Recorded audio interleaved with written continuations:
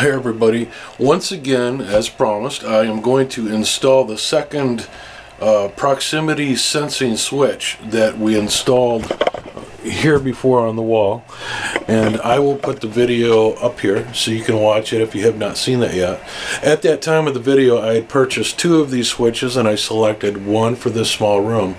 Now I'm ready to install the second one in a larger room. I wanted to show you what I picked up first as a little test kit, and this is very useful for finding electronic circuits in your fuse panel box that might save you a lot of time. This digital detective has a transmitter that can be plugged into the socket in question, and I also included in my kit this little adapter for light bulb sockets, so I could screw this in the light bulb socket and then plug the detector into that. But anyway, you take, once you plug this into the wall, like let's say I wanted to check this circuit here, unplug that and then plug this in and it turns on. I'm going to take the second part of my detector over to my fuse panel and locate that circuit.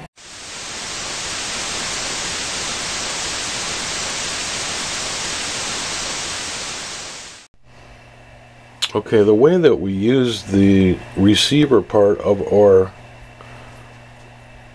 digital circuit detective here is we first just turn it on here, and you can see there's a light, a little beeping sound, and you want to stay away from the mains. Just stay on the individual breakers, and you can see where it lights up. There's something there, and you just continue scanning. And like I said, stay away from the mains because the mains will light up too. And if you notice, I found 3 different spots that are suspect. But if you scan once, and then I find that you just scan twice, usually on the 3rd time, it will point out the circuit to you. There's something there. So I think the way that it works, it's actually a process of elimination. It finds a signal and then it reports it, and then it keeps doing that until it finds the strongest one. You notice every time I'm going around here, it beeps less. Now that is the correct circuit that it's on right now. I know that for a fact because I wrote it right there on the panel. But now you notice that all the rest of these are silent. So that is the way that we locate the circuit. And if I went up to these mains, I'll show you why you should stay away from the mains. The mains also report as a signal. So that's the second part of this.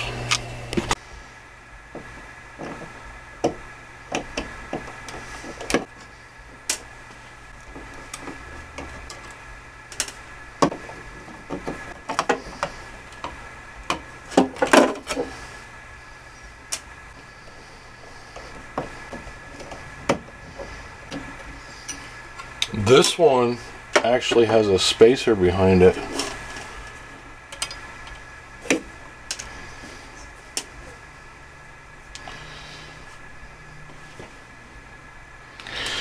So looks like the box was inset too much, maybe from an old install, and so they just added the spacers.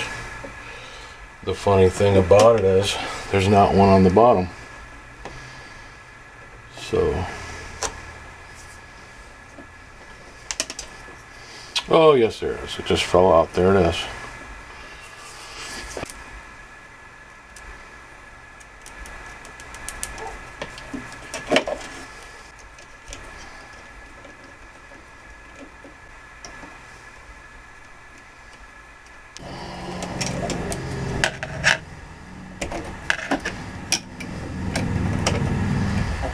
Kind of an old school switch, heavy duty. Not gonna hate to see it go though. On this switch here, there is actually 2 grounds. There's one that comes out of the actual housing here, and then there's another one that comes off the actual screw kind of like a little touch plate, even though the cover is going to touch that. So I just screwed them together.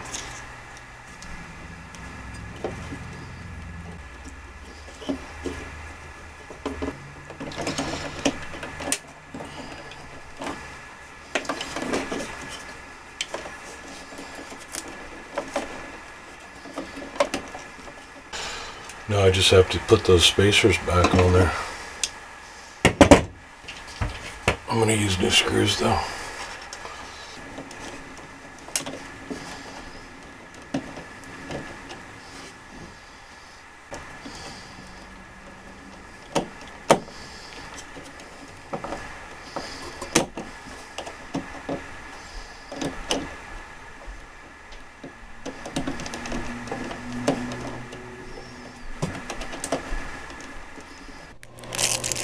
This is the plate I had to purchase. This is their screw bag. How many screws you see in this bag? How many screw holes do you see? Yep. Now I gotta find a screw. Brrr.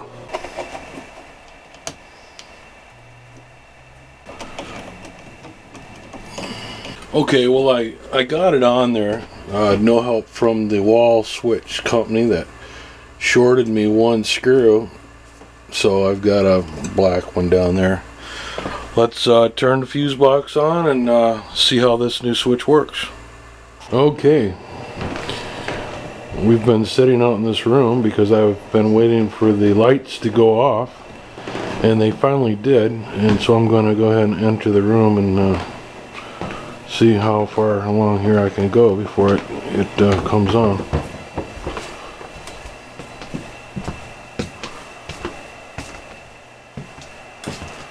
Okay, there it goes. So that's just about right. It came on as soon as I came around this corner right here, so that's really good. Here's what the installed switch looks like. I've got that one black screw down there because, well, you've seen what happened with that. Anyway, that installation went pretty easy. I've got the other switch in now, and we'll see how we like it over time. Incidentally, the switch that I put in this other room, I'm going, and there it goes. I like it very well. It's gone off a couple times when I've been in here, but I've not made a lot of motion. I've got it set for 1 minute, but it didn't bother me at all, and I just waved my hand and it came right back on. So thanks for watching these videos. Please give us a thumbs up and subscribe so that every time we do a new video you will be notified by email and not miss a single one. So thanks for watching. Have yourself a good one. Take care. Hey guys, this is Steve. Thanks for watching. Hey, don't forget to subscribe if you like this video, and be sure to rate and comment. See ya.